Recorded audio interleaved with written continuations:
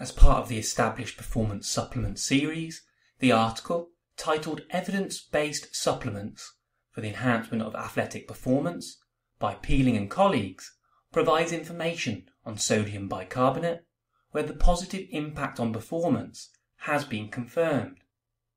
This presentation, brought to you by Talking Sports Science, will be a summary of their information. Firstly, how does sodium bicarbonate work?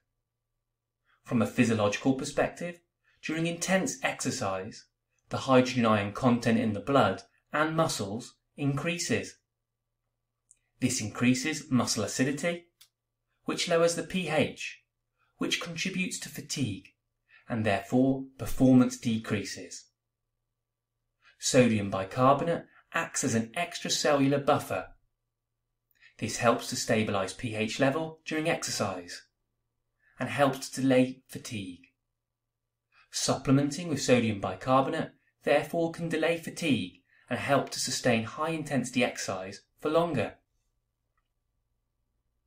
In terms of performance, a mean performance benefit of 2% has been reported for short-term, high-intensity sprints lasting approximately 60 seconds. The performance benefit is reduced if the effort duration exceeds 10 minutes. However, greater performance benefit, for example, more than 8%, may be experienced if a greater number of repeated sprints are completed. Moving on to how much sodium bicarbonate to actually take.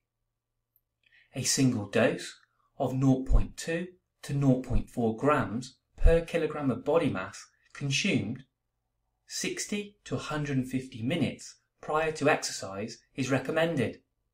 However, this single dose can be split into several smaller doses taken over the course of 30 to 60 minutes. Or you can serially load up with sodium bicarbonate by ingesting 3 to 4 smaller doses per day for 2 to 4 consecutive days prior to an event. However, a common side effect of ingesting a single dose of sodium bicarbonate is you might experience gastrointestinal upset, which may negate any performance enhancement. Therefore, strategies to minimize gastrointestinal upset include taking sodium bicarbonate with a small carbohydrate-rich meal, which contains approximately 1.5 grams per kilogram of body mass of carbohydrates. Or you could use a split dose or serial loading protocols as previously mentioned. Or thirdly, you could use sodium citrate as an alternative, as less GI upsets have been reported. Therefore, if you are considering taking sodium bicarbonate, like with all other supplements, it is recommended to first trial it during training to see how you get on before using prior to competition. And that concludes the presentation and this series on established performance supplements. If you're enjoying the content, check out some of the other videos on this channel. Thanks for listening, folks. See you next time.